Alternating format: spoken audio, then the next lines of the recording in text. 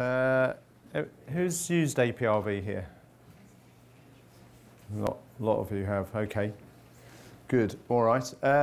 So I'm just going to go through a sort of simplistic overview of APRV, run through a few of the things. We've developed an algorithm that we're using here in William Harvey Hospital, which Gemma will go through at the end. If you want to stop me at any point as we go through this to ask questions, that's fine. And you know, we can have a bit of a question-answer session at the end as well. All right. Okay. So basically, the reason APRV is a method of ventilation that was developed quite a long time ago, actually, about sort of 20, 30 years ago.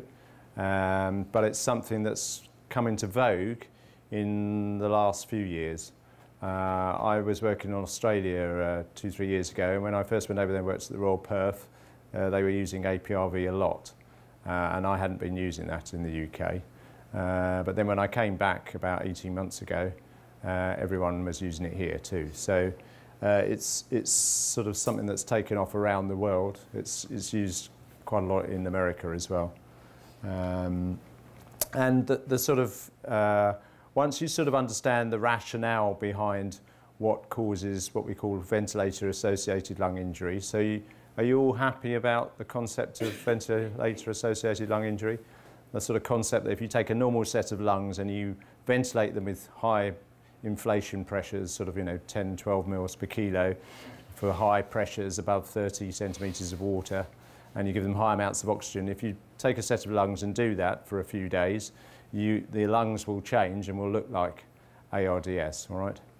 And that's because of ventilator-associated lung injury. So if you think about all the things that damage your lungs, all right, so high pressures, high volumes, high amounts of oxygen, and the other thing that really damages your lungs is the sort of collapse and reinflation of your alveoli, okay?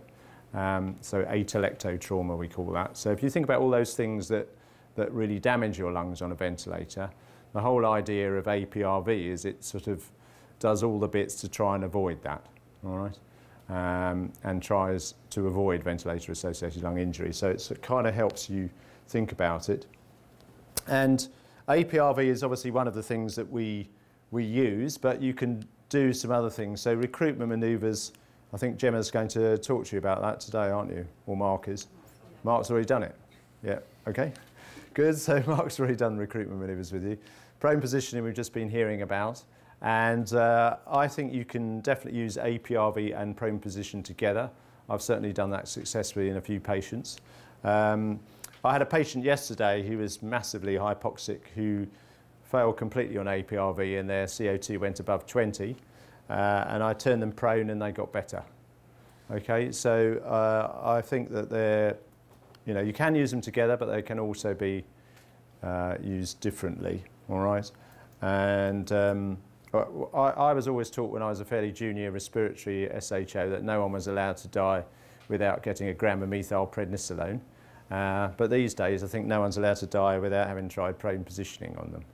Okay, so or APRV. So one of the two, and if one doesn't work, try the other one. Okay. All right. Inhaled vasodilators, nitric oxide. I use nitric oxide quite extensively in the sort of 80s and 90s when I was working at places like Guy's and Bristol and so on. I haven't seen much nitric oxide around these days. Is anyone using it? Brighton used to, but I don't know. Yeah, I think the problem was with it was because it was a sort of byproduct of nitrous oxide production, and it's a pollutant. We seem to be able to use it without it going through all the sort of normal testing and so on that most other drugs would have to go through. Certainly when I was at Guy's, a whole cylinder emptied into the room and the nurse in there didn't feel very well for a few days.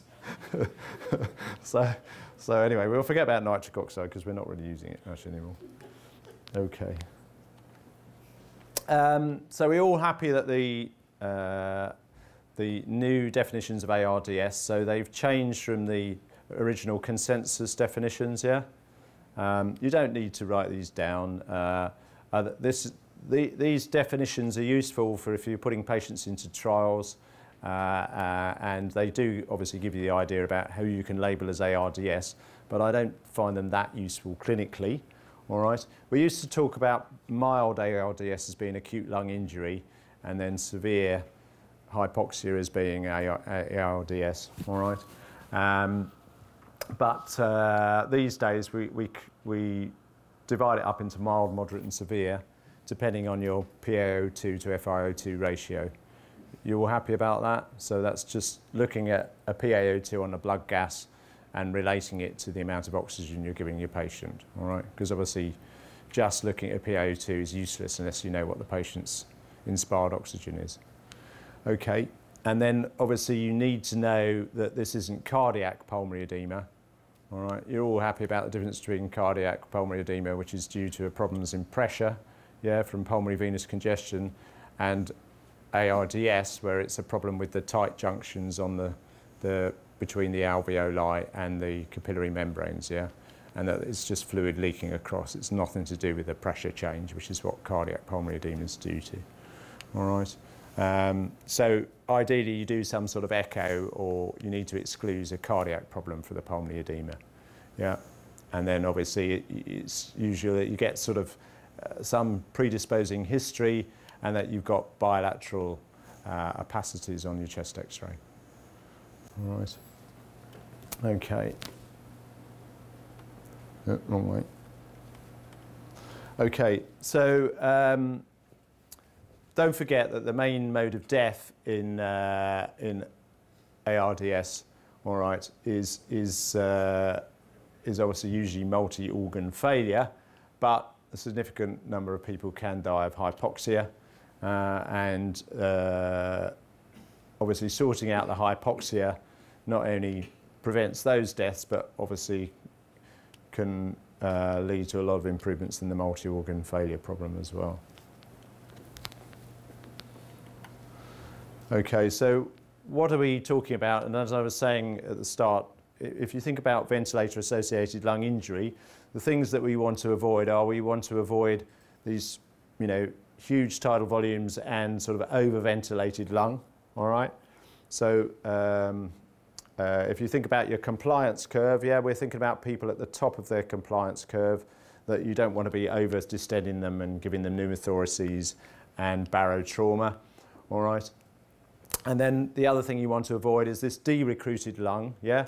So those are the people at the bottom of your compliance curve, yes, where you've got down below there the sort of pressures in the lung, and you're leading to collapse of alveoli. So that's where I like to think of the alveoli like a balloon, and you know how well when your balloon is completely collapsed, when you first try and blow it up, you have to have really high inflation pressures, don't you, to get it going. Once it starts to blow up, then it's easy to blow up the rest of the way, all right, because of the laws of Laplace, okay? So your alveoli are exactly the same. So what you want to try and do is at the end of expiration, you want to keep some air in that balloon. You don't want it to completely collapse, because then you're going to need to have really high inflation pressures to reinflate it. And also we know that repeated collapse and reinflation causes inflammation within the lung and will make all your ARDS worse, all right? So what we want to try and do is ventilate the lungs in a position in between that, okay? And obviously different bits of the lung will have different compliance curves, all right? So we don't know exactly where we are, but we want to sort of have our best guess of trying to ventilate people on that steep bit of the compliance curve, where you get the biggest change in volume for the smallest change in pressure. Yeah? You all happy with that? Okay. Okay, so this is a patient with severe ARDS, and obviously what we're aiming to do is to try and get them back towards normal lung, okay, and removing these areas of consolidation, reinflating the lung, all right. Okay, so what is APRV? Obviously it's airway pressure release ventilation, and it's a pressure limited time cycle mode of ventilation, all right. So, you know, a simplistic way of thinking about it is it's CPAP with a release, all right? So we're running high airway pressures, and the way to think about it is that we we usually start off with a pressure of about 30 centimetres of water. You can go up to about 35 centimetres of water. All right, and they've picked 30 because we know if we get above a plateau pressure of 30 on our conventional ventilators, we know that we're going to start running into problems with barotrauma. All right, but having said that, don't forget that what's important is the transpulmonary pressure. So if you've got somebody who's a really large patient, all right, if they've got a very high BMI and so on, or they're a very large person, don't forget that having an inflation pressure of 30 on them may not be enough to move their chest wall, because their chest wall compliance, etc., will be very high. All right, so having a normal person who's 70 kilograms, yeah, 30 might be your limit. But if they're a big person, if they've got a high BMI, you might need 35 or even 40 centimetres to do the same thing. All right. And sometimes I find that I put the patient on 30 centimetres as their upper limit, and you look at their tidal volume and they're getting like 75 mils, and then you put it up to 35, and then suddenly they're getting a tidal volume of 250, 300, all right? So yeah, 30 is usually the limit we go for, but you just need to have a wary eye and look at what their minute volume is and look at how much they're shifting.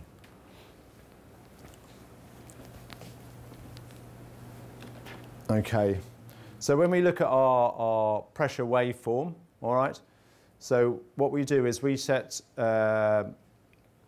we look at 4 parameters when we're setting up our APRV, yeah? So we're looking at a pressure high, which we normally set at 30 centimetres, but as I say, you can set it a bit higher, but I always start off with 30, all right? And then we set a pressure low, which we put as 0, all right? So normally we would always put some PEEP on our patients, all right? Because as I've said, we don't want our lungs to collapse, do we? We don't want those completely collapsed balloons. We want to hold some pressure at the end of expiration to keep our alveoli open, all right? And the reason we set the P at low is that we don't use pressure to hold the lungs alveoli, so we don't use ordinary PEEP. What we use is auto PEEP because we gas trap, all right? And we gas trap by having a very short expiratory time, all right? So we set our pressures on 30 and 0, all right? And then we set our time high, a very high time high. We usually set about 4 seconds is what I start off with, all right? So you're going to have a very long inspiratory time. Why do we have a long inspiratory time? What's the advantage of that? I'm going to get you to do some work there. What, sorry? Yeah, that's right. So that's absolutely right. So what we have is that we have some alveoli are full of pus, they might be full of pulmonary edema, they might be completely collapsed, all right?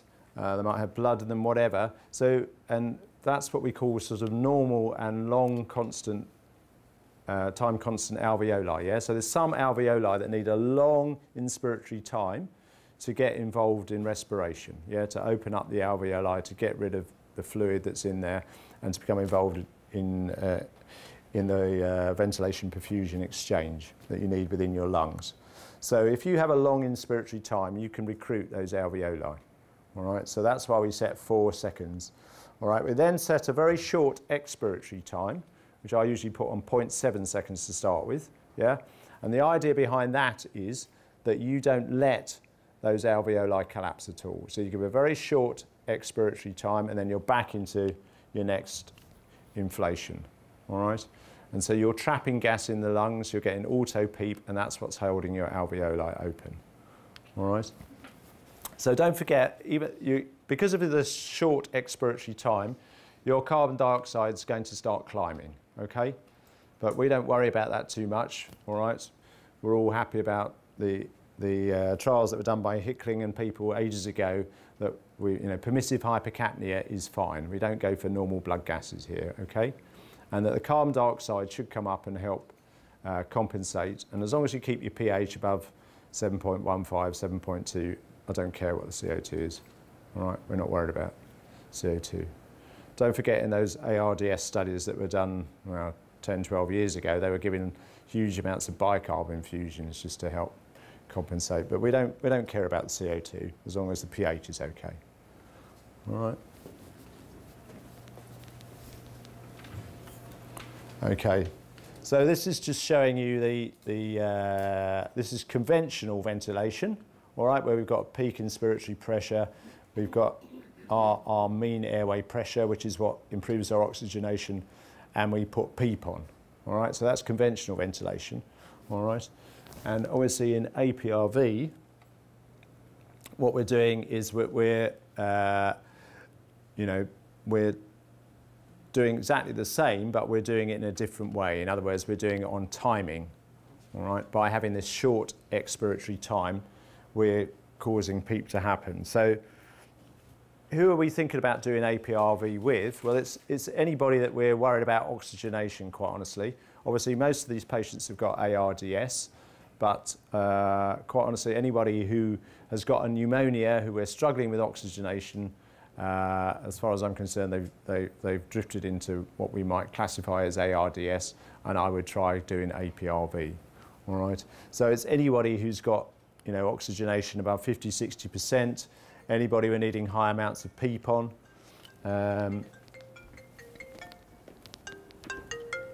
right, don't need that one.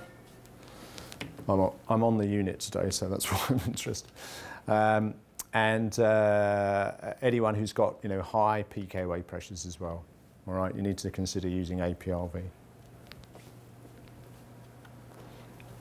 And so the group of patients we're looking at is the sort of moderate to severe ARDS patients. Okay, you all happy with this classification? All right. So as I said, prone positioning can help, and I must say I'm doing less prone positioning because most of them responding to APRV, but you can still need to use prone positioning occasionally. You'll have somebody who doesn't respond or somebody who needs both. All right, so don't forget prone positioning. And obviously, for appropriate patients, ECMO is now becoming much more an accepted way to go. And you'll all have a local ECMO centre, and they will come down and ECMO your patients and transfer them on ECMO. All right. And don't forget the other criteria about ECMO. I think we mentioned them earlier, but don't forget they don't like to have patients you've been flogging away with really high inspiratory pressures and high amounts of oxygen for a few days and then refer them. They want them referred early, because if they're going to be successful, they need to get them onto ECMO early before we've really damaged the lungs with our ventilation. All right. So I'm not going to go through the whole criteria for ECMO today. You'll all have them, but it's complementary.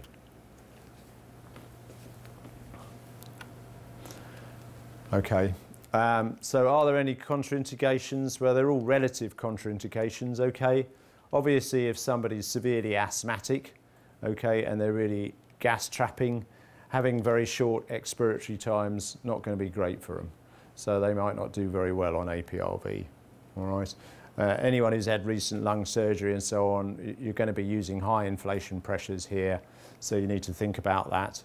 And obviously, if they've got raised intracranial pressure, having very high CO2s, which goes along with this mode of ventilation because of the short expiratory time, is not going to be good news either.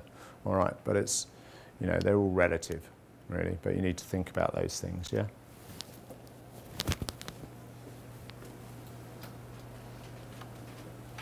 Okay, so what problems does it cause when we put someone on? Well, cardiovascular system is the main problem when we put someone onto APRV. If they're at all hypovolemic, you will find out when you put them on APRV and you start cranking up the pressures, okay, because their blood pressure will start plummeting. So I usually make certain they're on some noradrenaline, and I turn the noradrenaline up before I start the APRV, okay, and quite often just stick in 250 or 500 of plasma light as well, because they're going to need it usually. So ideally, you've got a pico in or some way, a Doppler or some way of looking at their filling pressures to make certain you've got adequate filling pressures. Obviously, you can get barotraumas and pneumothorax, but that goes along with anybody who you're needing high inflation pressures on. You quite often get hypercapnia, but it's not usually a major problem. As I say, as long as the pH is okay, we don't get excited about that. Obviously, anybody who's got head injuries, the CO2 will be up, so it might not be good. Obviously, there's a balance there because we can't oxygenate them any other way. Hypoxia is not good for the brain either, so.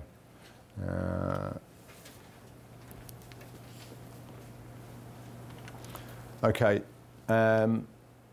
So I think we're all happy about being PaO2s of 8.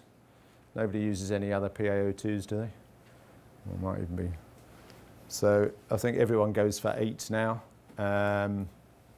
It's interesting, isn't it? Because when you look at those blood gases that were done on the top of Everest, do you know what the PaO2s were there? 4. Yeah, 4.5. Yeah, I think was the average, but some of them are down below 4. All right, and that's people who are going up and down Everest. So you can tolerate very low PaO2s. Did you know what their CO2 was? It was about 1.3, 1.4. So they're massively hyperventilating. All right, so that's what keeps you alive, because the partial pressure, even though your PaO2 is very low, because your CO2 is very low, it means the partial pressure of oxygen is a bit higher, and that's so you can live. All right. And the other thing that keeps you going on Everest is that there's actually a pressure reversal most of the time that goes on the top of Everest. All right, which means that even though you're at 29,000 feet, you're actually only at about 26,000 feet because of the pressure reversal. And so you can survive on that PaO2 of 4 or whatever, okay?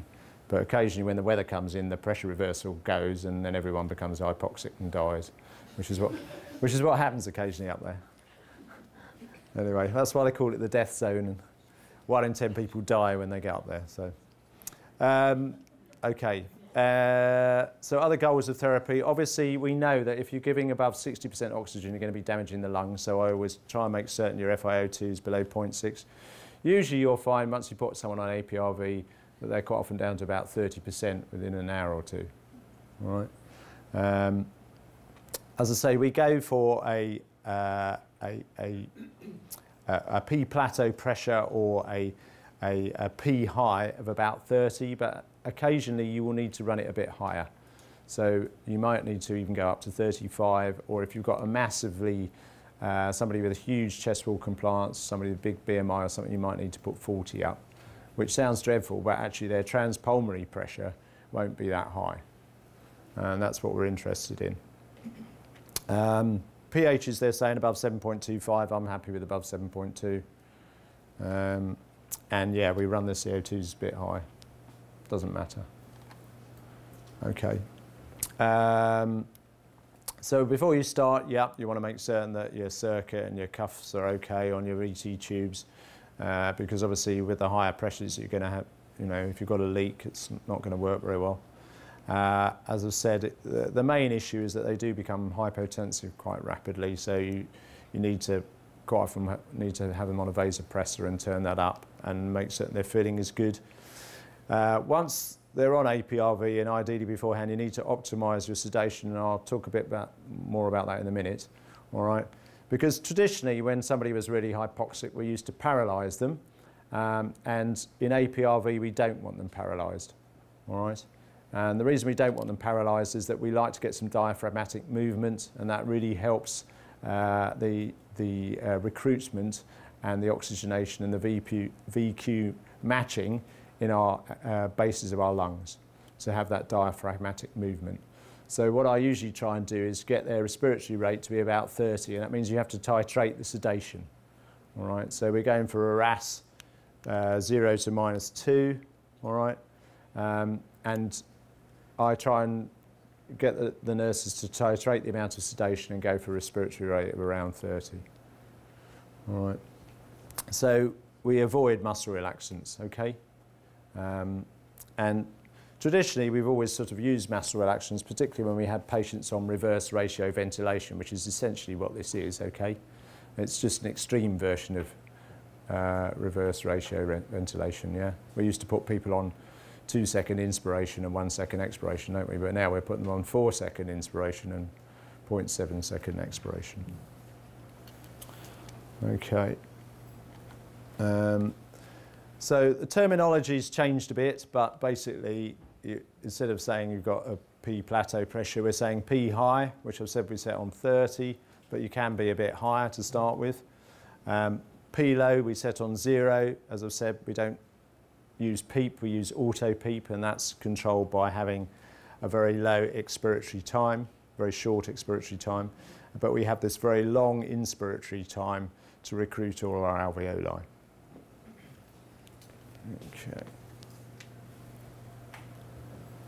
Okay. I'm not certain why this slide's on there because it's SIV ventilation. But I think they're showing you this is the time that you'd start APRV. I would have started it a bit earlier than that. But anyway, this is someone on 90% oxygenation, not doing very well. So I think that's why that slide's there. And this is the P low. So you put in their P. This is somebody who's now on APRV. Okay. So their P low is 0, and they've got this long inspiratory time. If you look at the flow rates, yeah, so on expiration, they're expiring, and then before they've got back to baseline, you're getting your next breath in, okay? And so, as I say, I usually set, that's on 0.75, I usually start on 0.7, but it doesn't really matter. What you do is you need to eyeball your flow rates and see, is that about 40% of expiration before the next breath comes in, all right? And that's roughly what you need to aim for.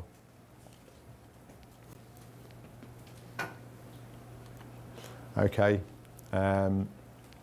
So this is somebody who's paralysed, who's on APRV, who's completely flat. This is what you want to be seeing, okay? So you want to be seeing these little movements, which mean the patient's doing some diaphragmatic movement, all right? Because if you work it out, 4 plus 0.7, well, it's nearly 5, isn't it? So it's about 13 breaths a minute. That's what you're setting on your ventilator. And what I'm looking for is a respiratory rate of about 30. So I'm looking for about 20 odd spontaneous breaths, which is the diaphragm moving, all right? And that is what you want to see because it really helps recruitment and seems to make quite a big difference to oxygenation. Okay, so this is just showing you your expiratory flow, yeah, and that you're getting your next breath in before you've completely got back to baseline, all right? And as I said, what you need to aim for is about 40%. Quite honestly, I put everyone on 4 seconds and 0.7, and it seems to be roughly 40%. So you can play around a little bit with them if you're really into it, but it seems to work just putting them on 4 and 0.7.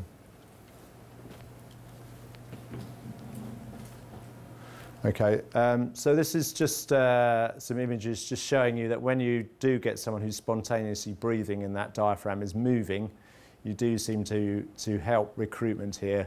The green areas are areas that have been better aerated and better oxygenated, and you can see that that increases when you get that diaphragmatic movement. And it definitely seems to make quite a difference. Okay. So these are the criteria for ECMO that I was talking about. I'm not going to go through. But the main thing to think about is that you need to think about it early. So if you've got a young person who's got very severe ARDS, you get them onto APRV. Hopefully APRV is going to sort it out. But if you're struggling on APRV, obviously you've got prone ventilation. But try them both if necessary, and if you're still failing, then you need to be getting on to wherever your referral centre is to get them up for ECMO if they're appropriate.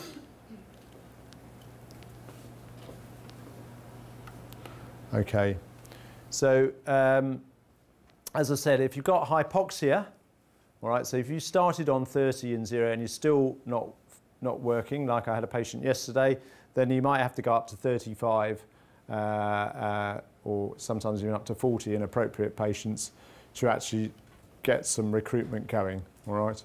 And so you need to look at your tidal volumes. If they're doing, you know, a tidal volume of 50 mils, then they're not going to win on that. So you may have to give them acutely high pressures. You may even have to take over and sort of handbag them for a minute or two. Or you can use some of Mark's recruitment manoeuvres, or you can prone ventilate them. All right, which is a massive way of recruiting usually.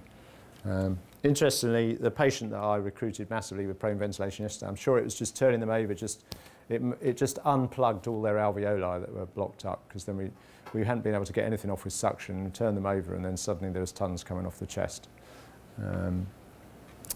So hypercapnia, as I say, we're not too worried about hypercapnia if the pH is okay.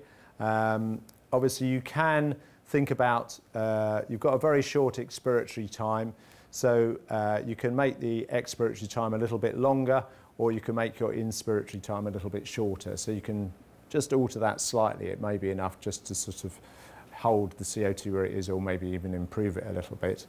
As I said, it's usually not a problem. The patients that the hypercapnia might be causing a bit more of an acidosis is patients who are usually in renal failure because their bicarbs are low, yeah, and they're in respiratory failure. So for that, I would try and get them on the filter, yeah, and give them bicarb, you know, or just give them bicarb, obviously, is the other thing you can do to try and help get the pH back up. All right, that's probably easier to do than trying to get rid of the CO2. Hypocapnia is rarely a problem. Right? I've never had a problem with hypocapnia. But,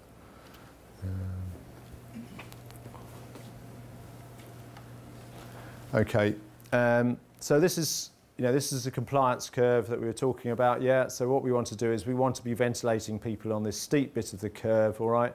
So for small changes in pressure. Small change in pressure, you're getting a large change in volume, yeah? We don't want to be up this end of where the balloon is completely blown up, and then we're looking at getting barotrauma. And we don't want to be down here where the balloon is completely collapsed, yeah? And then we're needing high inflation pressures, and we're also inflating and deflating the balloon rapidly, which leads to inflammation within the lung, all right? Chemotrauma, they call it there as well. Okay, this is just looking at trying to improve your respiratory efforts on the... So what you just need to do is just look at your flow line during inspiration and just check that you're getting those little movements, yeah? And try and get your respiratory rate up to about 30. All right. Okay, so we want to look for those little movements there. Good. So this one's, you know, I think that's... Is that the rate of about 35 there? Yeah, so that's great there. Okay. Okay, and that's just looking at expiration as well. Okay, so any problems with it? Well, the junior staff just need to try and get their head around it, and it's obviously a different way of thinking about things. So you need to think about that. If you've got junior staff on who've got no idea what APRV is overnight, you need to have some strict guidelines. But we found if we use our protocol, and once obviously a lot of the nurses have got a lot of experience with it now, we don't have any major problems, do we, Mark, really, with the juniors. And what we did here is obviously we've run workshops like this. We've developed our local guidelines, and everyone's used to the fact now that anyone who gets at all hypoxic or high inflation pressures, etc., we go onto APRV. So we're obviously looking at it more closely. We're sharing it across the network, and we're using one approach. Okay, any questions?